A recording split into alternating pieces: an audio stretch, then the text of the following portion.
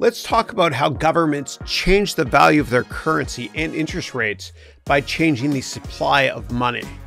And as always, I'm going to use real-world examples to make the learning progress more better, as my youngest son says. So we know that the biggest problem for us holding traditional paper money is that we have no control over the supply of that money.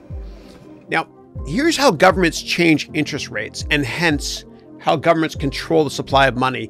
And it's important that we understand this before discussing cryptocurrency supply metrics in our investment frameworks, or any type of investment for that matter, okay?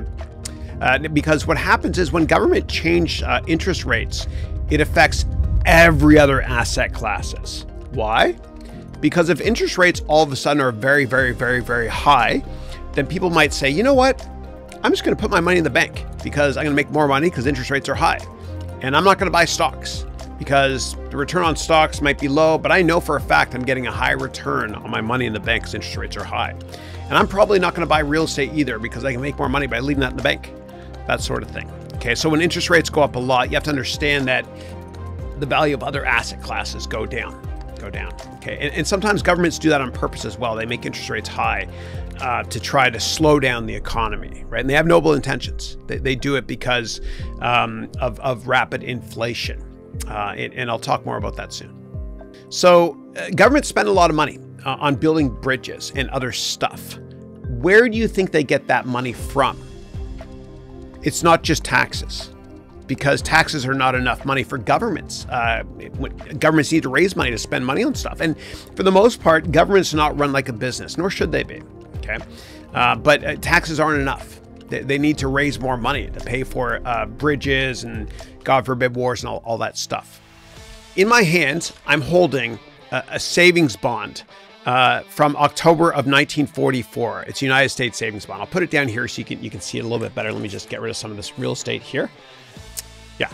So in October of 1944, okay, as you can see there, the US government had no idea how long World War II was going to last.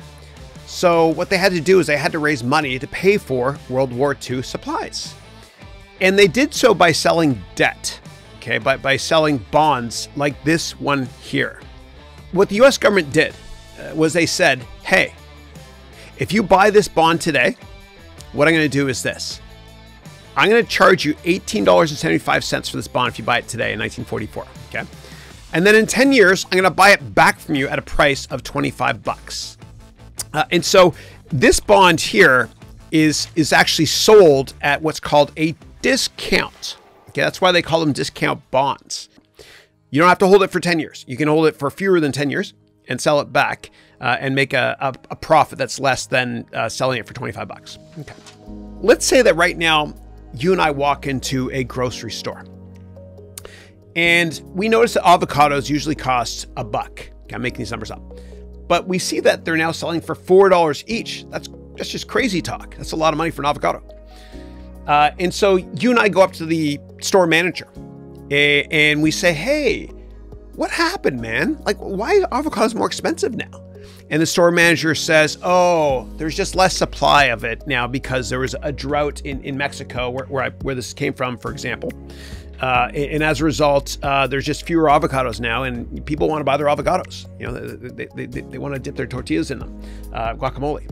And so there's fewer avocados, and therefore the price of avocados is up. And you're like, oh, okay, that makes sense. That makes sense. That store manager we just talked to is kind of like the person in the economy that manages the supply of money out there, right? Like the Federal Reserve chairperson, or the ECB, meaning the head of the European Central Bank, or the Minister of Finance in whatever country you might be based in. Okay. So let me put that aside now. The same thing happens with the supply of money. Okay. Since there's now $100 million less of US dollars in circulation, I just took it out of circulation, I hit it behind my back, it's gone. Then just like the price of avocados, when the supply decreases, the price of money goes up, meaning interest rates. Okay, let's build on this. Okay, so 1944, you all bought that. Okay, so 10 years later, okay, 10 years later, you're gonna sell, remember you bought this for $18.75. You're gonna sell this bond back to me. I'm the US government, okay? And instead of me giving you $18.75 back, I'm going to give you $25 back. Okay, so you get money back. Okay, so all of a sudden, whoa, what happened? There's more money out there because I bought it back from you. I gave you money. We know the price goes down a lot for money. And this is important to understand when it comes to all investment classes, especially bonds. Okay, and that what we just did was a bond transaction. Okay, a bond is basically just a government saying, hey, I need to borrow money. I don't want to call it a loan, I'll call it a bond. It's the same thing. I promise you I'll give the money back to you because I have a certificate here on this bond, or I have a contract here in this bond, and that sort of thing. Okay? Okay. And now you understand why it's called discount bonds. Okay, and I know some of you in your minds are thinking, okay, Chris, I get it, why it's sold at a discount, but what about like coupon bonds and stuff? Oh, Chris, was there a coupon with this? No, there's no coupons involved with this discount bond. This is a zero coupon bond. There's zero coupons. Forget about that. This is a discount bond. We'll come back to that.